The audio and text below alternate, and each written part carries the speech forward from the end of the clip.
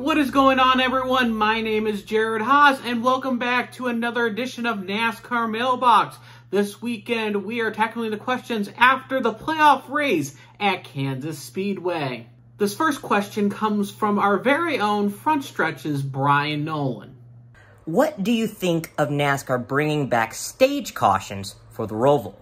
Thank you, Bryan, for that question, and I will have to say I am disappointed in NASCAR's decision to have stage breaks happen at the Charlotte ROVAL. Understand this, in the first 26 races during those road courses, it didn't matter. You know, you had Circuit of the Americas, you had Sonoma, you had the Indy Road Course, you had Watkins Glen. They didn't have stage breaks or cautions. And Indianapolis Road Course and Watkins Glen ran caution-free except for one caution. One of the quicker races of the year. But now you put into this factor of saying, let's throw strategy out the window when these stage breaks are going to happen. You know, you can pit during those times. You can say, okay, let's prepare our strategy with the other races you couldn't. And also, too, this gives an opportunity for these other drivers to reset. If you look at the Indy Road Course, for example, the first caution happened pretty early in the race. And that was the last opportunity for someone to get up front. Now, there's after that stage 2 break, which is closer to the end of the race. And that's where all the debacle began. It's the games that these drivers are playing which causes the issue. We saw that at COTA. COTA was shaping up to be a great race, and these rasher cautions and drivers trying to dive bomb each other to get that best position they can is what caused this situation of, you know, oh, this is the excitement that we need. So it's more of a Band-Aid in this situation. It's definitely the car that has caused this road course racing to not be up to par for fan standards. Ironically, though, this next-gen car is more made for road course racing, but it makes a point where NASCAR has taken the entertainment value than the cost-saving metric value.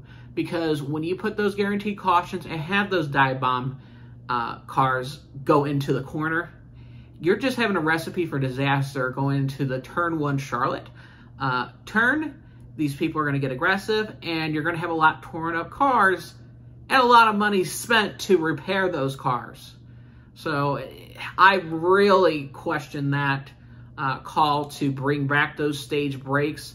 It wasn't like I said, it wasn't a determine the points issue. It was just they wanted a little bit more excitement at the ROVAL. And now this next question comes from Matthew Housewright, 4297. They say, the fact that Truex has had the season he has facing elimination says everything a person needs to know about the current playoff situation, all because of just 2 bad races. It is the reality of the situation with this playoff system. If you have a stretch of 3 bad races, even though you could took a spectacular other 33 races in the season, those 30 races determine whether or not you make it into the playoffs. It's just an unfortunate circumstance that Truex had a not good run in Darlington, followed up by a failure with a tire puncture, and a last place finish where he was unable to score any points. NASCAR is in the business of entertaining people, making sure it's exciting.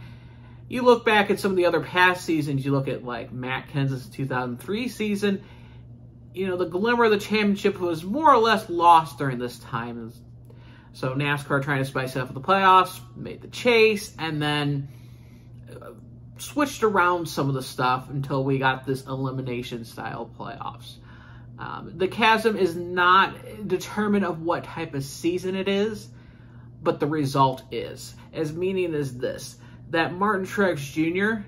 has had a much better season than he did last year, even though he was well up in the points before he missed the playoffs. This has still been a good season for Martin Truex Jr., but the reality of the situation is, it's the results that matter, and Martin Truex Jr., you know, if he misses the playoffs, even with being the regular season champion, it tells you the nature of the entertainment excitement of how short these playoffs are.